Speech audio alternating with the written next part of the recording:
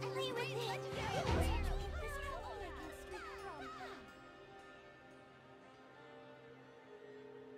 Is this the memento Queen Maraman asked you to give to Prince Barhan?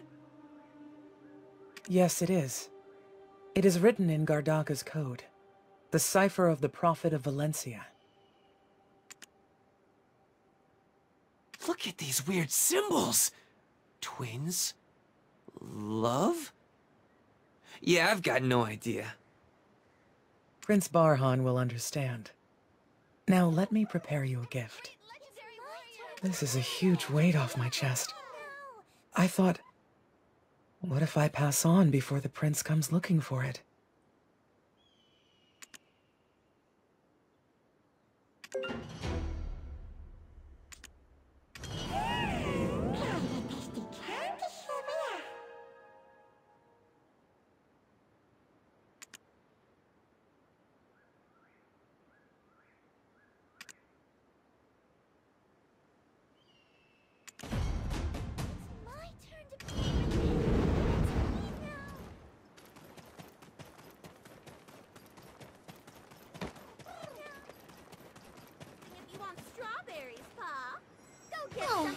Leaving so soon? Why the long face? I'll definitely be back. I do expect a 7-citron dish spread when I return, though. Excuse me, Pa? Just figured you'd want to treat the future Khan to more of your overseas delicacies. Why'd you come all the way here anyway? Moslin asked us if we would like to go see a place where people the world over gather. Hey, you papu chatterboxes! Let the guests go already and get back to work! What a party pooper! Anyways, oh yeah, I have something for you. This is the citron seed for farming.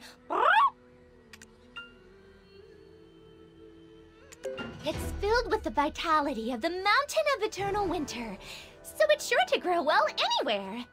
If you enjoy it, the orchard could always use more farmers.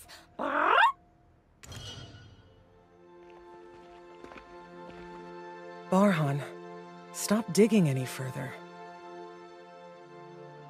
Baram had no choice. Please, understand. So guys, how about we mosey on over to Ailton? No. We need to go complete the third trial. Lord Jordine? Hmm? Thank you for helping me. Thank you so very much again. Long ago, you were dragged off to Calpheon and made to be a fool. Think of this as recompense for not being able to protect you back then. But from this day forward, speak not my name, or the events of today will continue to haunt you. Banish all thoughts of me. It's plenty enough if only I remember.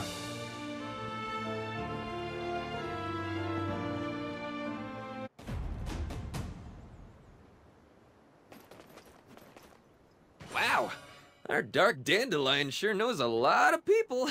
Seemed like him and that goblin go way back, didn't it? I need none of your concern. Where do we go from here? Over there! Trust me, the third trial is most definitely in that direction. That's just the road to town. You're going to town, aren't you?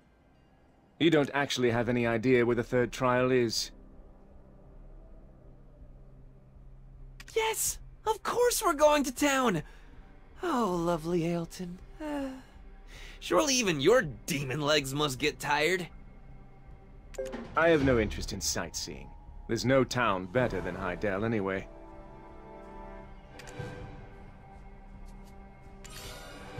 Now that I think of it, I've seen our bets across the continent. How come you've never left this place? Only those who walk the path of prophecy can leave the Highlands. The path of prophecy. Is it some ascetic practice? As a foreigner, I can't fathom why such a law exists. That aside, aren't you the heir of the Khan? You'd think such a clean piece of parchment would hold ink better. No wiser citizen would heed your word, and that does seem to be most. You need to be disciplined in the art of kingship, as it's taught in Serendia. Yeah, considering you just got done saying, "There's no better town than Heidel." Kind of a pot and kettle situation here, don't you think?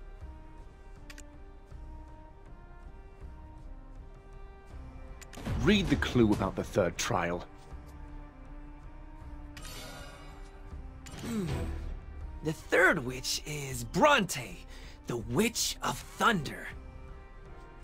The molar that stewed in the furnace's fires wishes to sit atop Bronte's bolt tree.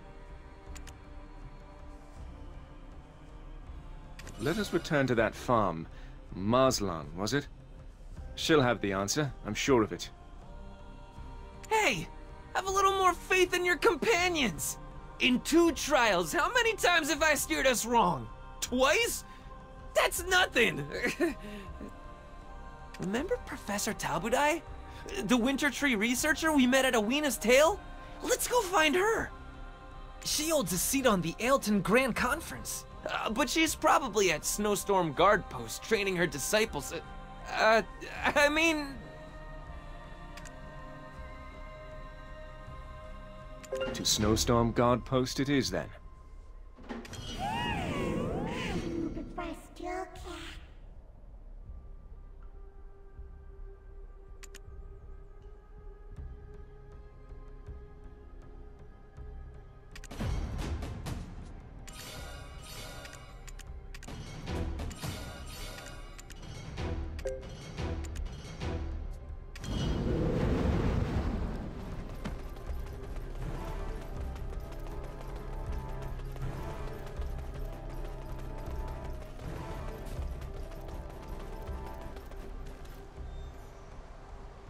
Hey, you aiming to get chewed out?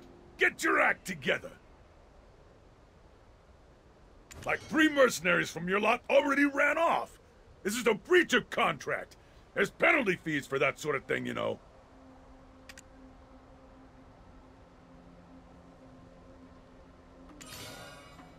The Manul mercenaries keep asking us for shift rotations ahead of schedule. They're shirking their responsibilities right in front of you. Are you blind? I already knew you were lacking any real wartime experience. But at least listen to those with the experience you lack.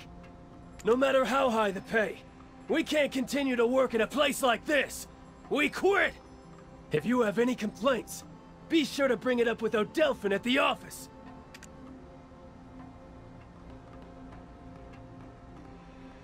But if you want to talk with us, bring me your captain. They didn't just abandon you here while they ran off like chickens, did they?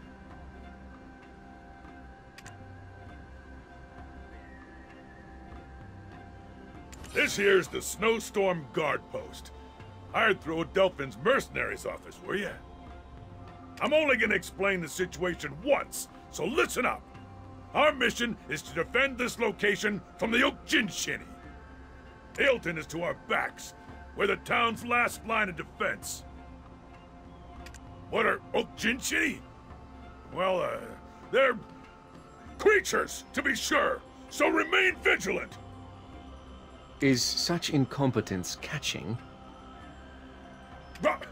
What did you say? If you heard not, I must have spoken not. We came here looking for the winter tree researcher, Tabudai. You scoundrel! If I wasn't on duty right now, I would have... Are you looking to test your skills? Rather, Tabudai is no longer here. She left the post to investigate the tree at Bronte's Bolt. Good. We were in search of that tree ourselves. Let us head there. You, we have need of a guide. Who gave the order to abandon your post? Are you a madman? Huh? I'm the one in charge here. You! Which mercenary guild are you from? Oh ho! that attire? Any chance you're one of Billow's rookies? Do you know who I am? I'm Ewigen! I was chummy with Billow's baby brother before you earned your first coin.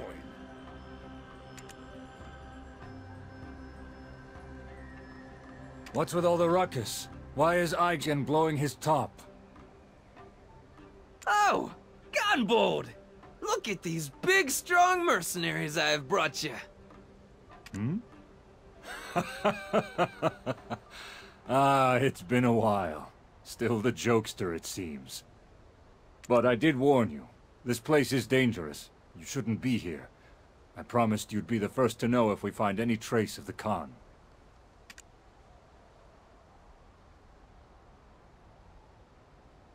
Though, while you're here, pay a visit to Temujin at the training ground.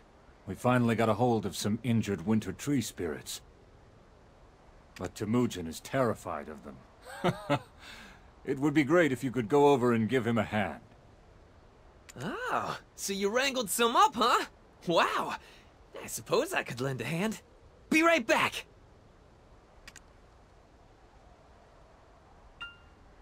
You scoundrel! If I wasn't on duty right now, I would have...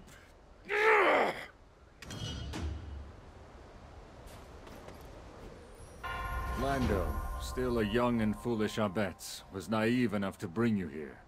But I don't care what you came here to do. You shall not pass. Especially if you intend to bring along Lando, the heir of our Khan. But I am the commander of this post. If you have something to say, I will listen.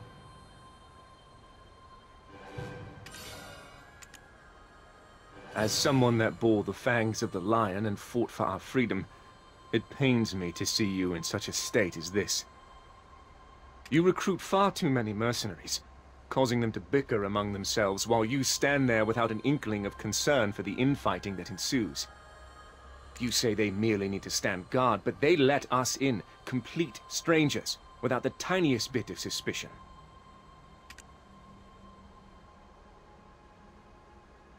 You're so filled with fear of your enemies, you can't even imagine going to fight them on the field. How do you plan to win a war like this? Is Ailton sitting atop a gold mine? Hiring all these third-rate mercenaries that enlist to do a mediocre job and collect their pay. If you've not struck gold here, then these people are being bled dry for nothing.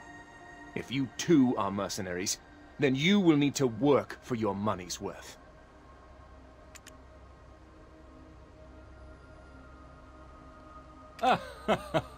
You are 100% correct. I fully acknowledge my complete incompetence 100 times over. I guess I needn't worry about leaving Lando's life in such capable hands. Let's continue talking inside. I'll get the drinks ready.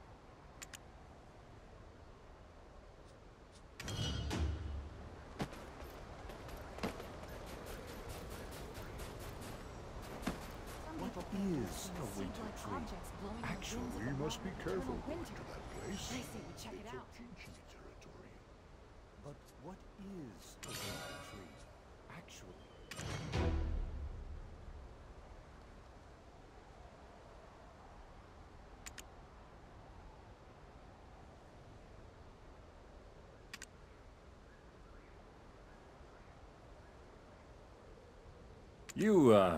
You look fairly young. Sure you're even old enough to have seen war?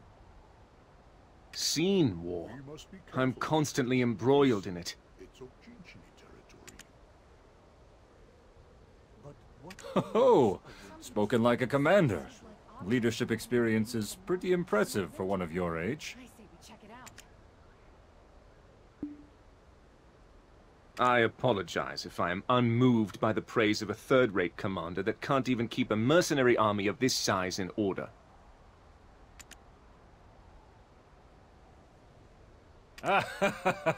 This guy's got fire in him. Once you get older, you'll learn. It's Ochinchi territory.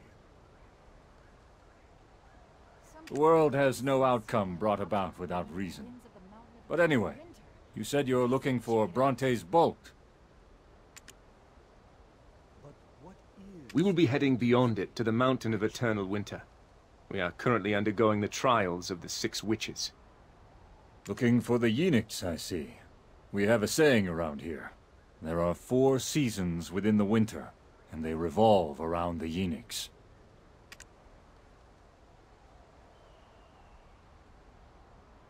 And you're telling me this because... Right now, out of the 4 winters, this is the winter that courts death. Best to stay out of winters like this. I shall allow you passage to Bronte's bolt, but there's a catch.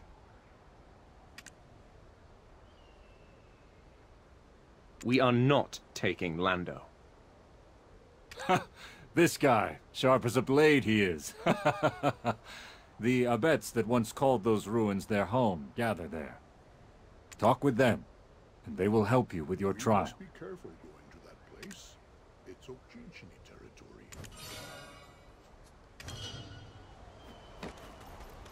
Some people claim to have seen seed-like objects.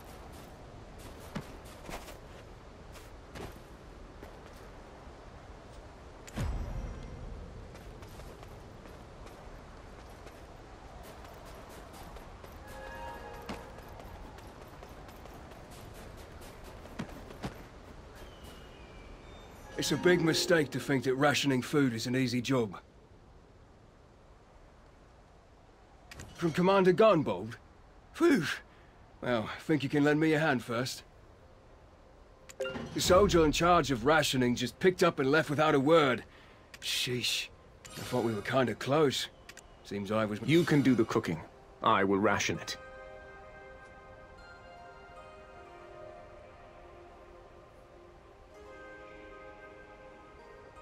Everyone is starving.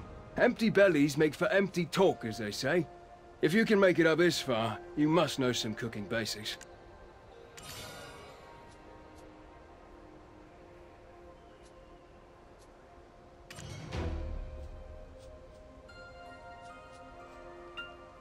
Everyone is starving. Empty bellies make for empty talk, as they say. If you can make it up this far, you must know some cooking basics.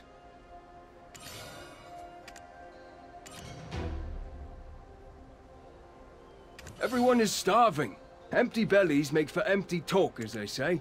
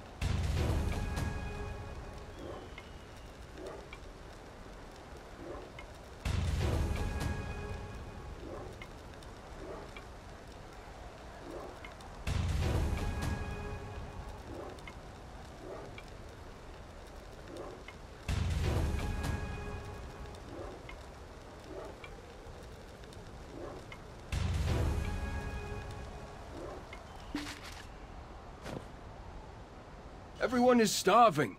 Empty bellies make for empty talk, as they say. If you can make it up this far, you must know some cooking basics.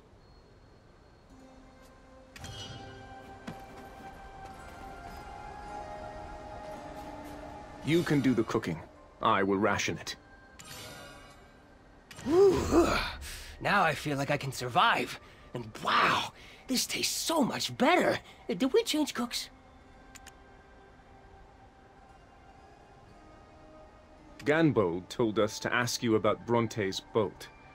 I'm truly aware of how hard it is to rebuild from utter ruin. However, I must know the details. Could you assist me? It's such an old tale that most of them won't remember. However, forgotten tales are somewhat of a specialty of mine.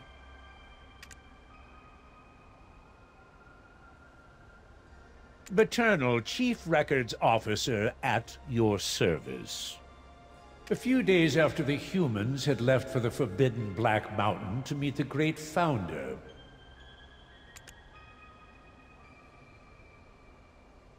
a new group of humans arrived and began to uproot a white tree devoid of leaves. "Why are you uprooting this tree?" Ale asked, to which the humans replied, "This lightning-struck tree was once Bronte's, the Witch of Thunder. She used it to teach us how to tear off a dragon's wings."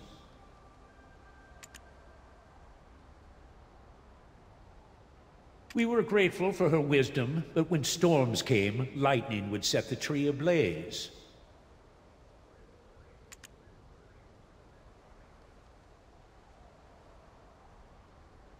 Now, the witch is gone, as will we be soon. Who will douse the flames that threaten to engulf our village?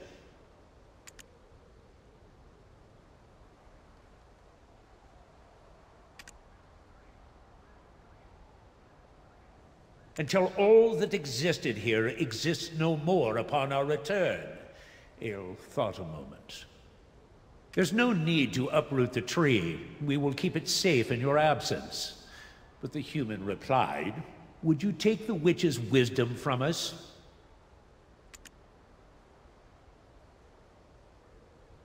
"Only we can rule over the dragons." And with that, they uprooted the tree with finality and left.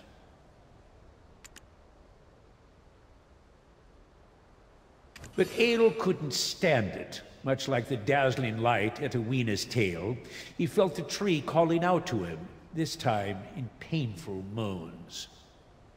His tears began to flow, but when they hit the ground, in their place grew another tree. As for the humans' fears, well, they never came to be. After the witch's death, an eternal winter befell this place. Then, ultimately, as soon as it rains, lightning will strike the Bronte's boat tree.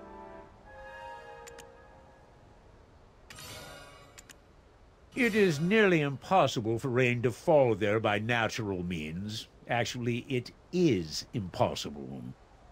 But for Invish, the sage of the Abets. Everyone, get up and head to cover! It's Professor Tabudai. She's returned with grave injury from Bronte's bolt!